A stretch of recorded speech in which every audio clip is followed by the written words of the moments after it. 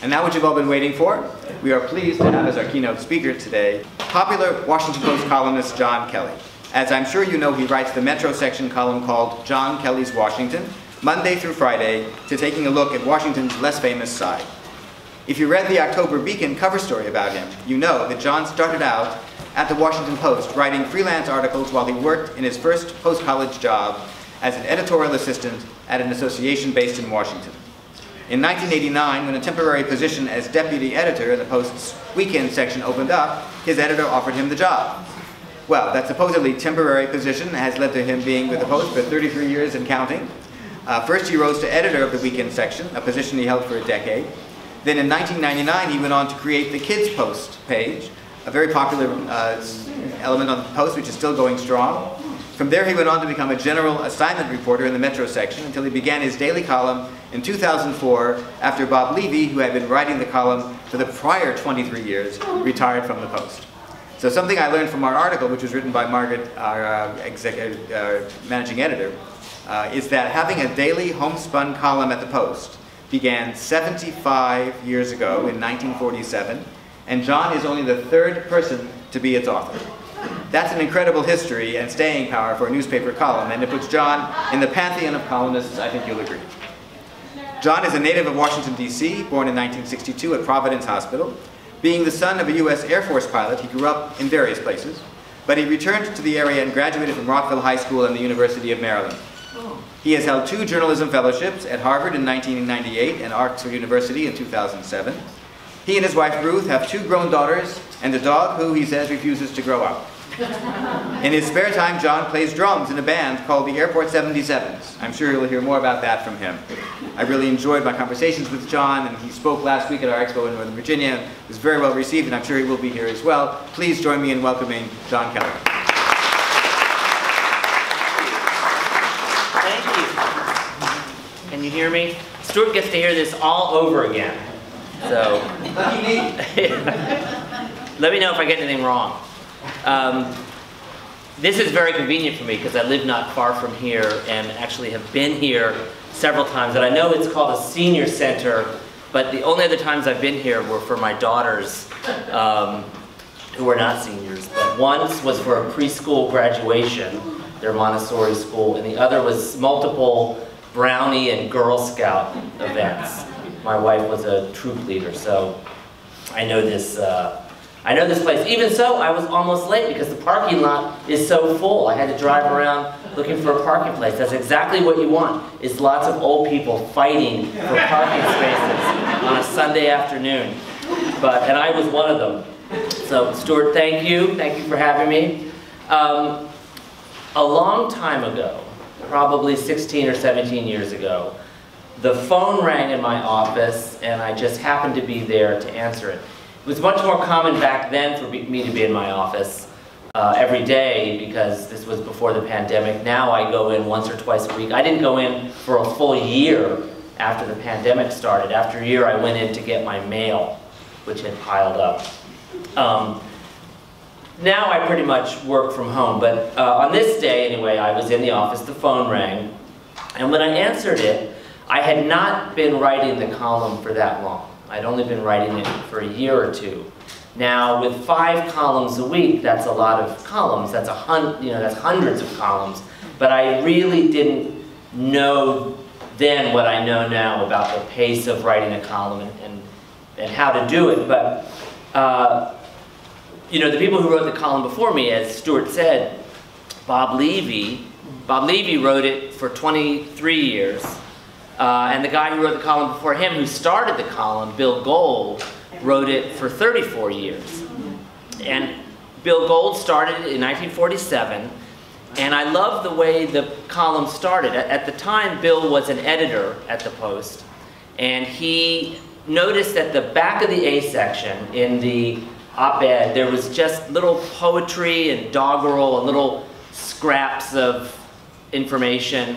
And he said to the editors, why don't we take this space and let me write a daily local human interest column? And they said, go right ahead. So it started that January, and back then not all newspaper stories had bylines. If you look at really old newspapers, it'll just have the story. It won't say who it's written by. Sometimes it does, sometimes it doesn't. And when that column started in January of 1947, it was called The District Line, which was the name under Bill Gold. And it started out and it said The District Line by W.E.G. Those were Bill's initials, William Epsont Gold. And from the start, the column was very popular. It was a daily collection of what someone called good humor and bad puns. And it had just little things, neighborhood goings-on, school and club events, birthday greetings, cat and dog giveaways. Bill would say someone has a kitten they're putting up for adoption. People loved the column so much that after a couple of weeks, the editors said to Bill, "Bill, this is so popular, why don't you put your name on it?" So about 2 weeks after the column started, it changed from The District Line by W.E.G. to The District Line by Bill Gold. And almost immediately, some readers started to complain. They sent in letters that said, "The column was so much better when it was written by W.E.G. It's really gone downhill since this guy Bill Gold took over." I'm not sure what we should learn from that. I feel like we should learn something, but I don't know what it is. So, I'm waiting for the phone to ring in my office. Well, not waiting for the phone to ring on this particular day. Journalists do spend a lot of time waiting for the phone to ring or waiting for someone to answer our email. So I urge you, if a journalist ever calls you, please don't think, "Oh, I'll call them tonight. I'll call them next week. They're probably busy right now." They're busy waiting for you to call them back so they can get to their story. You know, journalists can seem pushy calling you at home. But that's because it's our job to gather as much information as quickly as we can and think about it and organize it and give it back to readers. And you don't want all the readers calling you. It's better just one journalist calls you, you call them back and they distribute it. Anyway, the phone rings and I will say it was an elderly woman, an old woman. That's what I would say. Now back then I was 20 years younger than I am now, so I was too young even for AARP. But I know that word elderly bothers some people. And just this last August, I wrote about a column about a man in Anne Arundel County named Bill Collins. And Bill is a psychologist, so he has an office constantly seeing patients. And when the coronavirus pandemic hit, he had to stop having people in his office. He had to stop having patients. So to fill the time, he started painting and painting and painting. He painted hundreds of paintings, all abstract acrylic works on canvas. Eventually, Bill rented space in Annapolis. His wife was getting tired of tripping over the paintings all over their house. And he opened a gallery to sell nothing but his paintings. Bill is 84 years old, and when I interviewed him, he said, "Don't call me elderly. Don't call me an old man. I don't feel like an old man. I don't feel elderly." So I didn't. I just wrote how old he was, 84. I did use the headline, "A Portrait of the Artist as an Older Man," to play off the James Joyce novel. What I think Bill was saying was, you're only as old as you feel, and he didn't feel old, and he didn't act old. Which brings us to that phone call. I can't remember what exactly the woman was calling me about. She'd read something in one of my columns that she wanted to comment on, which is very common. I depend on readers to give me ideas. She'd read something, she had an opinion or an idea that she wanted to convey, but she was having trouble getting the point across, and she was embarrassed about it. "I'm sorry," she said. "I've never been old before." And that phrase has stuck with me ever since. I've never been old before. None of us have. None of us in this room has ever been older than we are right now, at this instant. And now we're even older. Older still. It makes me miss the good old days, back 2 or 3 minutes ago. Remember the good old days? Everybody agrees they're over, right? When exactly did they end, anyway? I once tried to figure out exactly when it was when the good old days turned into the mediocre current days. I thought maybe it was when toothbrush manufacturers started making their toothbrushes too fat to fit in those little holes on in my bathroom, I live in a house that was built around 1940, and our bathroom, for our bedroom, it's a typical, the white and black tile, and it has sticking out a little ceramic thing, and it has a little ledge with you can sit a cup in it, I guess. And then it's got 4 little holes, and you can fit the toothbrush in, except you can't fit the toothbrush in unless you go out of your way to get a special toothbrush, or you whittle down the toothbrushes they make now, because they're too fat to fit in there. And I'm sure that manufacturers say they're more ergonomic, that it's easier on your hands to hold them. But I think they just want to charge you more for the toothbrushes they sell. So I thought, maybe things started to go downhill when toothbrush handles got too big to fit in the toothbrush holder holes. Or maybe the good old days ended when auto manufacturers got rid of vent windows on cars. Do you remember those? They were these triangular windows at the front, and they were perfect for just a little bit of air in, so they could defog the windshield. If you didn't have air conditioning, which was much more common back then, they did cool down. And at some point, they got rid of those. Now you just have a big piece of glass that goes up and down. It's much harder to adjust the temperature. So maybe that's when things started to go downhill, when they got rid of those triangular vent windows. So I asked readers to nominate the instant when things started to go downhill and the good old days ended. And I heard all sorts of things. One guy suggested it's when Band-Aid got rid of the little red thread to open the Band-Aid and replaced it with the sticky thing at the top. You remember you used to do a Band-Aid, you had to find it and do it like this? Those always frightened me personally. I thought I was gonna, garrote my fingertip or something.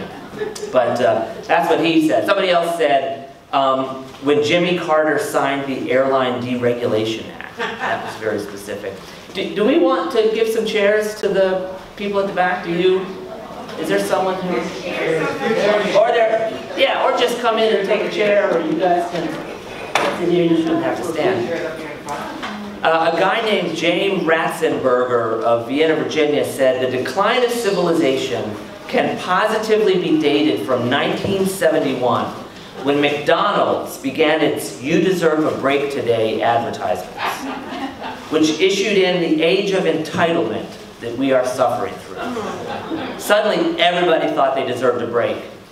Every day. You deserve a break today. You get your break today, you wait, tomorrow you get another one. John Hughes of Woodbine, Maryland said things started to go downhill at the demise of the full-service gas station. Self-service gas pumping spawned the devil of the current environment, where the customer does most of the work, he wrote. Next thing you know, when you go to a restaurant, you'll have to cook and serve your own meal, wash the dishes, and pay an additional fee to process your own payment. Of course, that's what we do at the grocery store, right? We do our own, which I kind of like, actually. While we're thinking about gas stations and automobiles, Philip Whitehorn of Bethesda, he believes the good old days ended when automatic transmissions started replacing manual gearboxes in cars.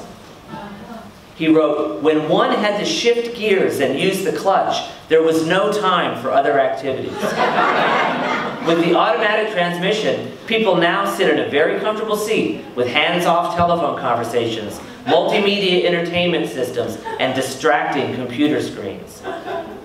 I saw something on Twitter. I never know if I see something on Twitter if it's true. It probably isn't, but I saw a little photo. It was of a valet parking, in front of a restaurant, valet parking, valet park here. And it was a valet parking stand, and it said, no manual transmissions. So the valet parking guys couldn't drive a stick-shift car. You couldn't leave your car there. A guy from Washington named John Faslow, he believed that our national decline began with allowing motorists to turn right on red. He wrote, "This morphed into a disregard for all traffic rules, which then spilled over to disrespect for other rules of daily life, as well as civility." And one thing I do know where I saw it, which was in the Washington Post, is that Washington is going to start having no turn on red on most of its intersections. I'm old enough to remember when you pretty much couldn't turn right on red in Washington. Then they started bringing it back, except for a few places, including around where the old Washington Post was, 15th Street, L Street, M Street, 14th Street. That was an anti-prostitution measure, the no right on red there. Actually, what they had was no right turn at all. They didn't want people just sort of, you know, going around the block. But now no right on red is coming back, and it's funny, if you live long enough, everything comes back.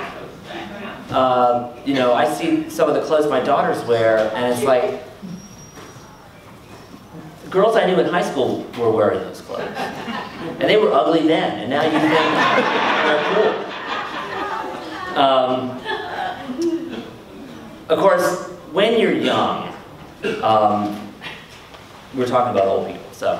When you're young, you either don't think about old people at all, or you think that they've always been old. You think that being old is their job, or their nationality.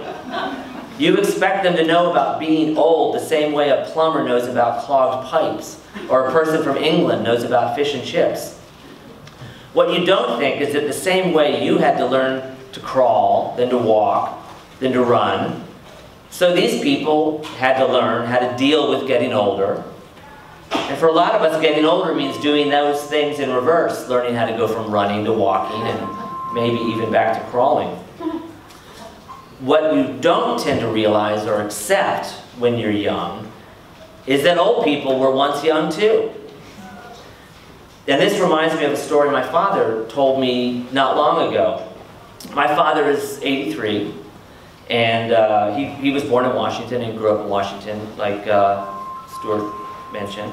And so was his mother, my grandmother, Momsey, and her family, and thus my family, goes back 6 generations in the district. Back to Colonel Jehiel Brooks. Brooks was my great-great-great-grandfather, and the neighborhood in Northeast Washington where my parents grew up, Brookland, is named after Brooks. Although the land actually came from his wife, Brooks's wife. She was the one who had all the land. Queen was her name. Anyway, that's where my parents grew up, near Catholic University. My mother was on 12th Street, Northeast. My father was on Otis Street, Northeast. My mother was a Spillane, my father a Kelly. My mother was one of 8 children. My father was one of a comparatively paltry 4, although he lost his oldest brother, Frank. When Frank was in the Air Force, he was a navigator, and in 1957 or 58, during a training flight, his bomber crashed in Texas, and he was killed. And you can understand why my grandmother was horrified after losing her firstborn son, when her second-born son, my father, said he was joining the Air Force to become a pilot right after his brother had died. And that's what he did. 6 weeks after I was born at Providence Hospital in Brookland, as Stuart mentioned, I went with my mother to join my father in Japan, where he was stationed, 1962. He flew a plane called the B-50 reconnaissance plane, which was a modified B-29 bomber that flew into typhoons, but also along the border with China to sniff to see whether the Chinese were testing nuclear weapons. And my brother Chris, my younger brother, was born in Japan. And as Air Force brats, we lived all over the world. Arizona, Texas, Idaho, Japan, England, Germany. After my parents divorced, I moved to Maryland to live with my mother. And my parents both married again. They both live in North Carolina for some reason. And my brother lives there too. So back to the story my father told me, but that's what we were talking about. Around 1971, my father flew an airplane to the Andrews Air Show at Andrews Air Force Base. It was a brand new RF-4C Phantom, the type of plane that he flew in Vietnam. And on this particular day, it was his job to stand near the airplane and answer questions from people who came to the air show. And a bus came up and stopped a short distance away, and the door opened, and out came a few dozen Air Force veterans. These weren't necessarily old men, but they were older men than my father. They served in the Air Force in World War II, and before then, back when it was the U.S. Army Air Corps, before there was a separate Air Force. Some of them were a little slow, a little stooped. My father answered their questions about the airplane, a plane so different from what they'd flown in World War II. Then he watched as they walked back to the bus. As they did, one veteran turned back to my father and said, "I know what you're thinking, Captain Kelly. You're thinking, look at those old farts." Well, let me tell you, you're going to be just like us one day. You know, you're going to be an old Air Force veteran who's going to go up to a young guy and say, "Well, I flew in the war, and this is what I flew." And that's exactly what he is now. He's older than those guys were. And I'm probably the same age as some of those guys were. I will turn 60 next month. I'm 59 for a few more weeks. I love old people, actually. And that's why I'm so sad that we seem to be running out of them. Have you noticed that? There are fewer and fewer old people. Do you see any old people in this room? No. You see a bunch of people about your age. I worry about that sometimes. Because I love old people, and I love the insights they've gained from a lifetime of experiences. I enjoy talking with them and learning from them. But people my age, what do they know? Some of my best friends are people my age. But let me tell you, I don't find them especially insightful. When they talk about what life was like when they were growing up, it sounds awfully familiar to me. Boring even. So, I will miss the older generation when I become the older generation. Of course, our concept of aging has changed. Just like that painter I told you about, Bill Collins, who didn't want me to call him elderly. We've changed the way we talk about aging. We don't like to say old or elderly, so we say senior. Sometimes we don't even say senior. The Beacon used to be the Senior Beacon, and it's just the Beacon now. I've even heard the word better, like a retirement community that advertises it's for ages 50 or better. That took me a while to figure that one out. But old habits die hard. I still say National Airport and Cabin John Bridge. Of course, the older generation seems to get younger every day. In 1984, AARP dropped its membership age from 55 to 50. In February, Britain's Guardian newspaper reported on a survey of 500 people aged over 60. And it found that most of the respondents felt about 12 years younger than their actual age. So, I was an English major, so the math is not easy for me. But what that means is if you were 70, what you felt was 70 minus 12, which I wrote this down last time, which is 58. Is that right? 70 minus 58. Okay, so I would feel 48 when I turn 60. Okay. And they were also asked when old age begins. At what age does old age begin? And the average answer was 76. That's what they said. In England, anyway. But think about it. No one who turns 76 has ever been 76 before. The Beacon, formerly the Senior Beacon, was kind enough to put me on the cover of the most recent issue. with a nice story by Margaret Foster, and a headline that read, "More than half his life at the Post." And I have to say that did make me feel old. And it almost seems like it was describing a prison sentence. You know, you hear about people, wrongly accused and convicted and incarcerated. He spent more than half his life in prison. Well, I've spent more than half my life at the Washington Post, and it's a very comfortable jail cell. When I started there in 1989, I was 26 years old. There's a lot of math today, I apologize. I was so young that I was on a committee of newsroom staffers under 30 who were charged with figuring out ways to interest young people in the newspaper. Even then, our readers were old. I mean, we could see that people who read newspapers, and this is before the internet and the web and WashingtonPost.com, but we could see that our readership was getting older. So we needed to attract younger readers to feed them into the pipeline of readers. Eventually, Kids Post was going to be one of those things. So I started that in the year 2000.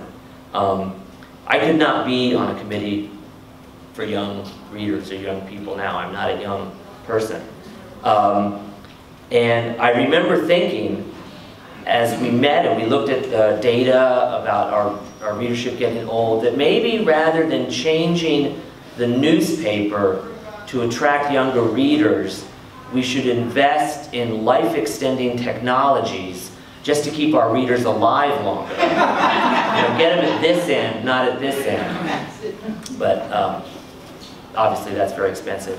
There was one thing I left out of when things started to go downhill, and it's my column tomorrow. Not that tomorrow is when things start going downhill, but it's about how one other thing I was missed, like the vent windows and other things, and this is an example. This is a shirt without a pocket here, which I really don't wear that often. I try not to wear it all. This is a shirt I bought specifically for my daughter's engagement party. And so I didn't really need it, but when didn't need a pocket, but when I'm working, I mean, a pen is very important to me, and I need a pocket, and shirts, men's shirts, really don't come with pockets anymore, dress shirts. In fact, you read the column tomorrow, you'll see it. There's some fashion expert that says, the vast majority of men don't use shirt pockets, and so they shouldn't have one. And I'm like, well, you know what? Most people don't use seatbelts either, but when you need one, you're glad it's there. And that's how I feel about a shirt pocket here, because a pen is such an integral part of my job. Anyway, we were talking about the Post. I used to be young, I'm not anymore. There are lots of young people at the Post, and we are doing interesting things to attract younger readers. I have no idea what those things are. I have a lot of very young colleagues. I don't know what they do.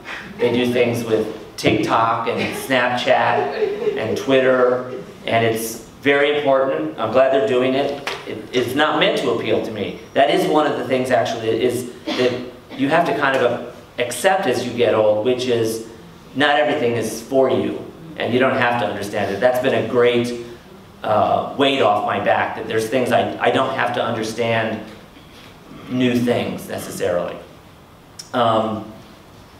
So I feel like I'm allowed to feel old in that regard, socially or culturally. I mean, I shouldn't be too dismissive.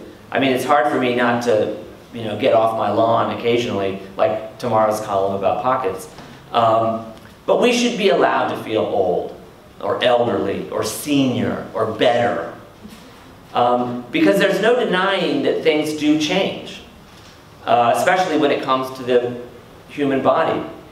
They say your body is a temple, but if you live long enough, it will become a temple of doom. Its walls cracking, its foundations settling, its floors splitting open to reveal pools of boiling lava. I had a heart attack when I was 38, and so that was 21 years ago. And so I have a cardiologist, and he's great. And I go to see the cardiologist, and in his office, there is a heart. not an actual heart. That would be cool, but it's like a plastic heart that opens up. And there's a poster with a split open heart, and here's ventricle and all that stuff on it. And it worries me that it's there to remind him how the heart works. I want him to have memorized that. Does he have to go in every time to his little room and look at the poster? But just last week, I'm probably oversharing, but I'm 60 years old practically. I went to a urologist. His office does not have a poster of the heart. And it does not have a plastic model of the heart. It does have a poster, and it does have a model. It's something else. I used to hate hearing old people complain about their various aches and pains. But now that I am one, with my own aches and pains, I can't get enough of it. I want to hear details about how others are decaying and share my dilapidation with them. My hands alone are worthy of a TED Talk. How did the skin, which used to be so taut and dewy, unlined, go to something resembling a dry lake bed, or the skin on a Shar-Pei, those wrinkly dogs? How did my hands become my father's hands? The human body is endlessly entertaining. You don't pay a lot of attention to it when you're young, you take it for granted, but then you reach middle age, late middle age, which I guess, depending on Guardian readers, is what I'm in. And your body becomes as interesting as a prestige TV series, with as many plot twists as Game of Thrones or Breaking Bad. I wake up every morning thinking, I wonder what's going to happen next in this show. What little bit is going to hurt? What thing is going to sprout hair when it doesn't make sense? It's never had hair before, now it does. But back to what that woman told me on the phone. I'm sorry, she said. I've never been old before. I love that phrase, and I shared it with a guy named Steve Forbert. Steve Forbert is a singer-songwriter. He was kind of popular in the late 70s and early 1980s. He had a song called Romeo's Tune that was kind of a minor hit. That's not the song. For about 10 years, I've been using a line from a different Steve Forbert song as my email signature. So at the bottom of your email, you can put your contact details, and you might put something that tells a little bit about you, your personality. So I heard a song of his that I'd never heard before, maybe 10 years ago, and a line just jumped out at me. And the line is, "It's often said that life is strange, oh yes, but compared to what?" And the line comes from a song called January 23/30, 1978, about a trip that Steve Forbert took back to Mississippi. He's from Mississippi. After moving to New York City to try to make it big as a musician. He was one of these guys who was called the New Dylan, which is always a bad thing to be called, because it's a compliment, but it kind of ruins you after that. But I love that line. It's often said that life is strange, oh yes, but compared to what? Because it conveys a perspective that's always in my mind. Life, living, seems like something we ought to know how to do, but we really don't know how to do it. We're all making it up as we go along. So I've been using that line for years.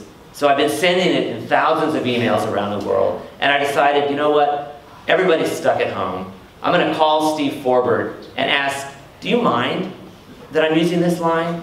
Do you want me to stop using your line? I mean, I do credit him. I say it's by Steve Forbert. So I called him, and he was very nice. He was lovely, and he said he didn't mind me using it at all. And then I told him about this other line that really stuck with me, that a reader said, "I'm sorry, I've never been old before." And he said, I can relate to her line. I like it a lot.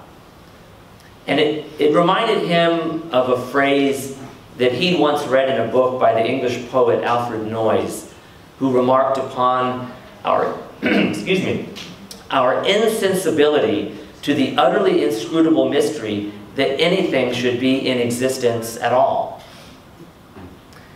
And it also reminded Steve Forbert of a Lily Tomlin quote. Lily Tomlin said, "Reality is nothing more than a collective hunch." I asked Steve Forbert if it was weird to be 64 years old and singing a song that he wrote when he was 24 years old. And he said it wasn't. He said, "It's not detached from me at all, even though it's about a kid going home. That was 40 years ago. I can still sing it, and it works, and it's always got that line at the end." He'll always be that kid, and he'll always be every person he became after being that kid. Growing old, I've decided, means adding things. I know what that woman who called me meant. I stumble to remember names or words. I wake up with a sore back sometimes. I worry about my cholesterol. I've never been old before. But I had to get older to have the experiences that make up my life. Meeting my wife, watching our children grow, learning about myself, what I like, what I don't like, developing the confidence to say yes to new things, and the wisdom to say no to things I don't want to do. The interesting places I've visited, the people I've met. In a way, they've all been the good old days. I hope there are plenty more good old days to come, for me and the people I love, and for you and the people you love. May we all grow old together for the first time. Thank you. And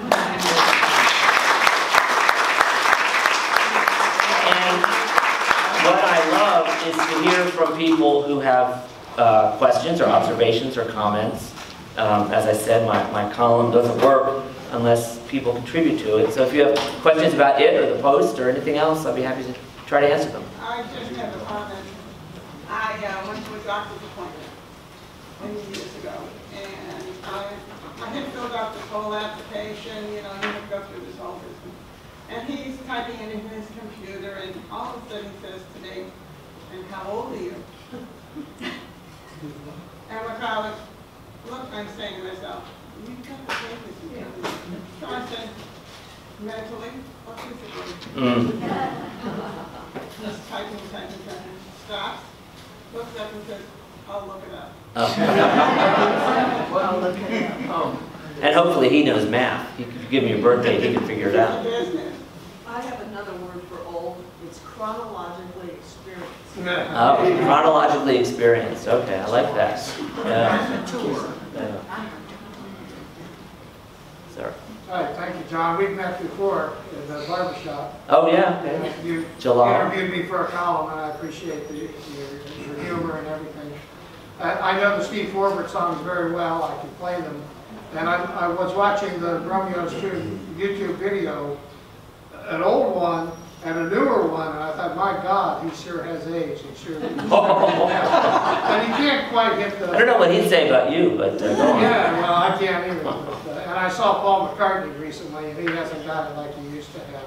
But my question is about, I noticed not only your column, but the other columnists and some of the reporters are not putting your email addresses at the end of your columns anymore. Is there a reason for that? There is, and it's annoying, and I wrote a column about it, in fact. But you don't have to read them all. There's 5 a week. My mother and my wife are the only ones that read every one of them. So yes, we used to have in the paper at the end the reporter's email address, which I liked because it reminded me who wrote the story. If I jumped, you know, I didn't have to go back to where it started to see who wrote it. Now, what I was told, and it makes sense to me because I've worked at the Post for a long time. So we have a newspaper, which is, you know, we have to typeset. I mean, typesetting now is not metal type the way it used to be. It's, you know, it's like a photograph that is scanned and everything. So when a reporter writes something, it has to work what we call our content management system, our CMS. That has to work to put things in the newspaper on the printing press, and it has to work to put it on our website, WashingtonPost.com. And a newspaper has a lot of requirements that like a word processing program doesn't. We need to see many versions of a story. Who added something? Did an editor insert an error? It has to be very robust. Now we have to be able to drop photographs in for the web and all the search terms and all this. So what I was told was we got a new content management system, and it no longer had the ability to automatically put the email address at the bottom of the story, because every time the story was edited or a new version was made, you'd have to put it back there again, which sounds ridiculous. I mean, we can put a man on the moon, or we used to be able to put a man on the moon, and we can't do that. But having worked at the Post for 33 years, I can see that. You know, just the way large corporations don't think, and probably don't care, because what they're concerned about is how can we make it look good on the web, we don't care about in the newspaper. That's what I think. Now, online, you click on any reporter's byline, and it basically will say, do you want to send an email?